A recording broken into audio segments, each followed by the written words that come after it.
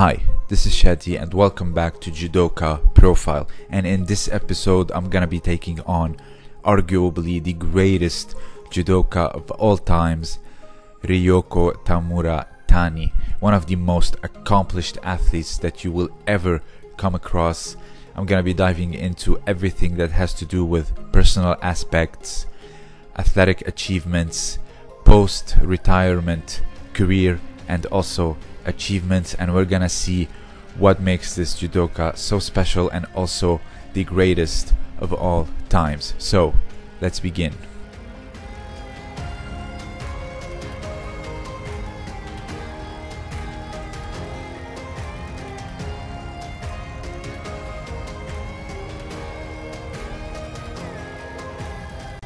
If you are new to this series, each episode is divided into 4 parts: origins and upbringing, where is this person from and how did they start judo; 2, career highlights, some of the most memorable moments of their career and even post-retirement; 3, kumikata, trying to analyze the grip fighting and tactics; and number 4, top 3 finishers they often use to finish off their opponents, whether it is tachiwaza or neiwaza.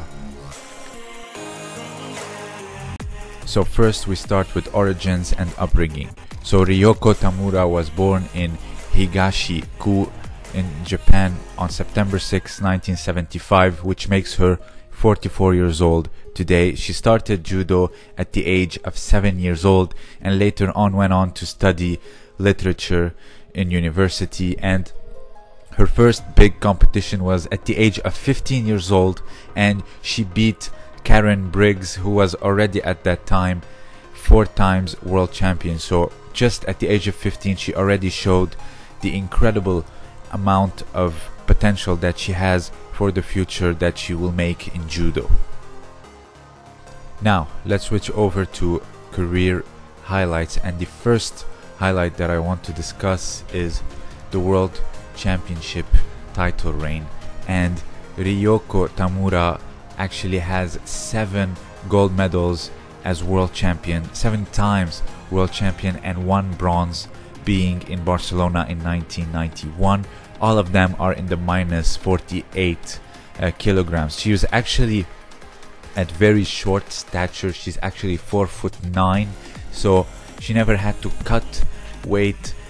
I think this probably contributed a lot to her success in competition, because cutting weight really weakens the body and weakens the mentality. She only had to focus on competition. So she had gold medals from 93 in Hamilton, 95 in Shiba, 97 in Paris, 99 in Birmingham, and 2001 in Munich, and 2003 in Osaka. It's funny how they're all spaced out 2 years.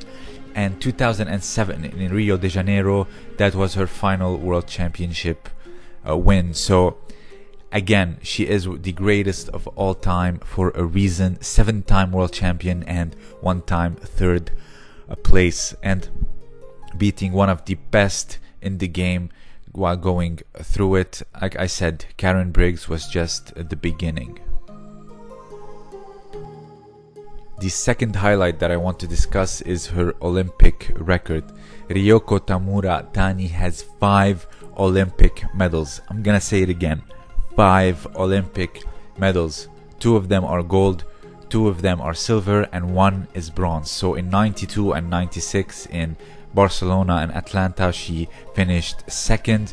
In 2000 and 2004 in Sydney and Athens she finished first, and her last Olympic Games in 2008, here in front of you, you see she finished third with a bronze medal. So 5 Olympic medals. You can argue that Tadahiro Nomura has 3 gold medals in the Olympics, but she has 5. So imagine, from 92 to 2008, 16 years, 16 long years, and you're still on the Olympic podium, which is something is unheard of in whatever discipline you might be in. 16 years on the podium, either first, second or third, is truly unbelievable, and I doubt it will ever be repeated again. The third and final highlight is simply her legacy.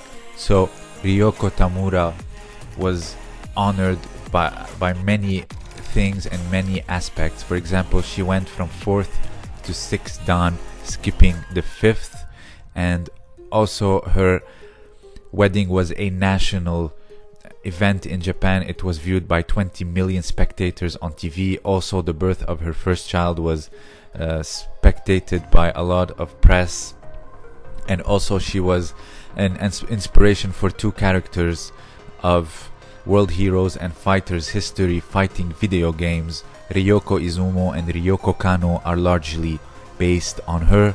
And the final thing that I want to say is that she went into politics after a very long athletic career. So in 2010 she was introduced to politics by her mentor Ichiro Ozawa, and in 2010 she ran for a seat in the Democratic Party in the 2010 elections and actually landed a spot, and that's where she decided to retire from competitive judo because it was way too much responsibility for her, and also she was 35 years old, but she was willing to continue if it wasn't for politics. So imagine the will of that woman. And also we talk about Arnold Schwarzenegger being this larger than life character, a bodybuilder who won many world titles, which is actually just 7.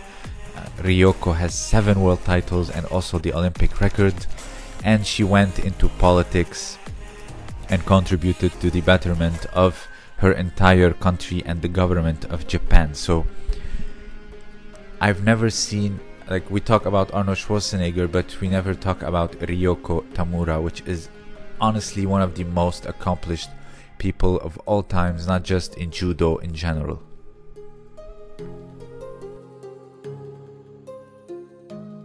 Now let's switch over to kumikata and talk grip fighting. So Ryoko Tamura is right-handed, and the Japanese have this very basic yet so effective kumikata of sleeve and lapel.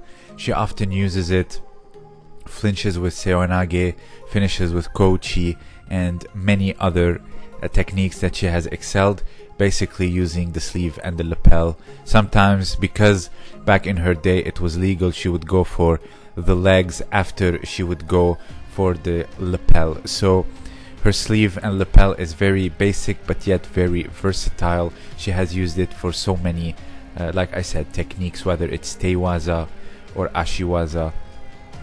Ryoko Tamura excelled at the variety of the sleeve and lapel and the intricacies of grip fighting. And finally, the top 3 finishers, and the first one is the seoinage. Being of short stature and incredibly strong, she excelled at the seoinage with many variations to it: eri, morote seoinage, and ippon seoinage, and sometimes she would use it as an opening for many techniques like the kochi makikomi, and here the seo otoshi, and also the kataguruma. Back then leg grabs were legal, so she would use it as an opening for a brilliant and huge kataguruma, a brilliant judoka that has perfected the seoinage both as a tokuwaza and also as an opening for other techniques. The second technique is her ashiwaza or foot technique, and one of them that shines the most is the osotogari. Now, she has many ashiwaza used in order to take down her opponents, like sasai, kosoto, osotogari, and a brilliant oguruma. Now, being of short stature, that really helped her. Also the ashibarai. Now, again, being of short stature, it made these foot sweeps and foot reaps very unpredictable, so her ashiwaza is phenomenal. And finally, the morote gari, or reaping with both hands. Since it is a special edition of Judoka Profile, I'm gonna talk about her single leg takedown. Back then it was legal, she did it very perfectly. Morote gari means reaping with both hands, so it can be either double or single leg. Bam! And again, she was very efficient in her judo, quick, thunderous, and of course her short stature really helped her to gain advantage of having her center of gravity lowered and surprising her opponents with ashiwaza, and also lifting them with seonage, or just simply taking them down, shooting on them, and literally getting that ippon out of nowhere. So again, a brilliant judoka that deserves all the attention, and it's funny that we don't talk about her enough.